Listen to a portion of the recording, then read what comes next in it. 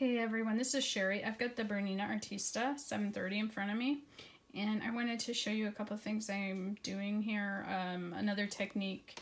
I'm starting to do some applique, and you can see I'm doing a zigzag stitch around, well, this is the state of Michigan. I'm going to do a pillow cover. This is batik.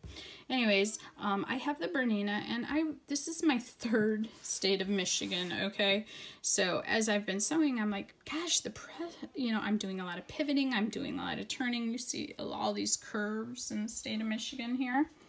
Anyways, so I wanted to decrease the pressure on this presser foot, okay? I want it to just kind of move as I'm sewing, move around really nicely. Okay, so that I can do a lot of turning and pivoting and keep my stitching really good. So you have this lever on the side of your machine. Okay, you can see I've got it set. It's kind of at 9 o'clock. It normally is at 12 o'clock. See, and that's your normal pressure foot pressure that it comes set at, okay? That's for normal sewing. Why would you want to decrease your foot pressure?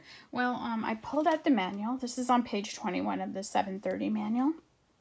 And it says you want to decrease it if you're sewing with jerseys and loose knits, quilting. It prevents the fabric from stretching. So it says there's a caveat, adjust pressure so that the fabric feeds correctly. So I just wanted to let you know that is a feature with this machine. It's a higher end machine, so it has this feature. I'm not sure it's on every machine, but I really, this particular time, I enjoy it. And if you're doing this kind of work, you might too. So anyways, have a good day. Thank you.